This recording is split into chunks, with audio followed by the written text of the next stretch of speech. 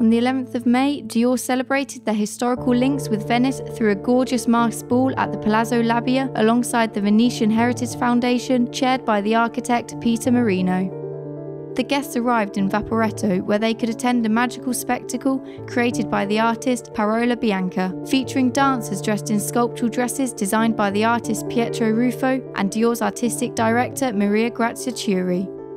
For this occasion, Dior worked with Venetian manufacturers and asked Fortuny to decorate the tables with precious materials. We are really proud because we are in Palazzo Labia.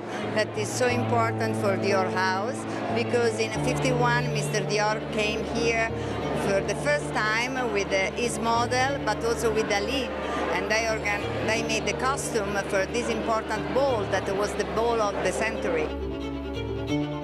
In some way we try to work on this idea of heritage, because it's very close with Dior. Dior is a couture house. In this case, our idea was to make a collaboration with some house in Venice that has a long heritage in craftsmanship. Venise, c'est pas seulement un bal en masque. Venice is not just a mask ball, it's a magical inspiration. If you imagine walking down Venetian streets at midnight, when all the tourists have left, the Venetian magic comes out, and this was our inspiration for the ball, especially the marvelous Tiepolo murals on the walls.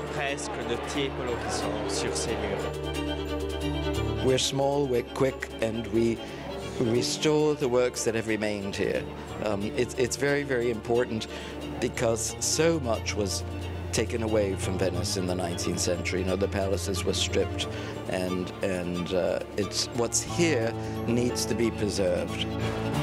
I'm so impressed. Everybody has dug deep, everybody's thrown themselves at it, and it feels, you know, the strange thing is, it doesn't feel remotely decadent. It feels completely like resistance, and it's all in aid of Venetian heritage, which is this extraordinary organization which is to do with the preservation of the culture of Venice.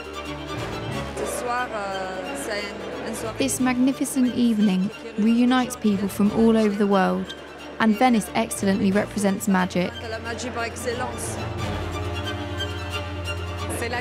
It's a juxtaposition between two cultures from two countries with Dior expertise and the welcome from Italy.